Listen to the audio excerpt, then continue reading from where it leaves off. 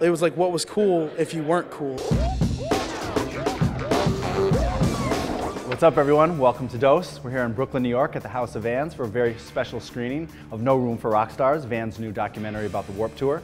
I'm here with Doug Palladini, who's the executive producer of the film. Tell me a little bit about what it took to put this film together, sort of from the start. The Vans Warped Tour is an incredible story to tell, and we've been wanting to bring it to the film for a long time now. Finally able to find a window where I could get the people that we work with on Dogtown, which is Stacy Peralta and Aggie Orsi, to help me put the story together. So who are the bands that are followed in the film? My favorite story in the movie is a band called Forever Came Calling, who didn't get on the tour. They actually got in their van and just spent their time in the parking lot trying to sell CDs and get people to listen to their music, hoping to build enough momentum to find a way into one of the small stages.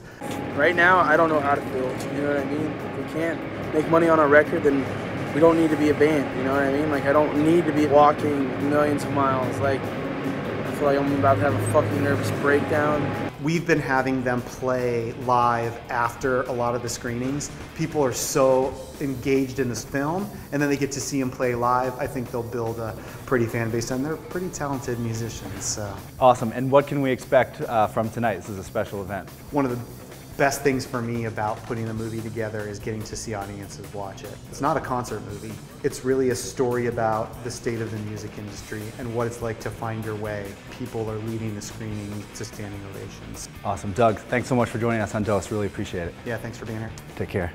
All right, we're here with Joe Candelaria, lead singer and guitar player from Forever Came Calling. So listen, tell me, man, how did you end up in this movie? We were selling CDs to the line in San Francisco, and the dude who shot the whole movie said, let me take your email down, took my email down, and I thought we were gonna have like a 10-second clip in the movie. And then he emailed and asked if it was cool if he followed us for the rest of the tour, and I was like, that's awesome. Tell me how you went from sort of being a band playing in someone's garage to being on the Warped Tour. Well, I mean, like growing up, it's just like, we're from a small town in California, and there's not a music scene there at all. So Warped Tour was music. It was meeting like some of your favorite bands. It was like what was cool if you weren't cool. And just being a part of this whole thing that's going on is, I'm still kind of starstruck right now. Well, wish you the best of luck. Thanks a lot for dropping in on Dose. Thanks a lot. There you have it from the No Room for Rockstars special screening at the House of Vans in Brooklyn. Thanks to Joe, thanks to Doug, thanks to everyone at Vans. In the comments below, let us know who your favorite Vans Warped Tour band of all time is. In the meantime, don't forget to follow us on Twitter, like us on Facebook, and subscribe. I'm Tim Brodhagen for Dose, and I'm out.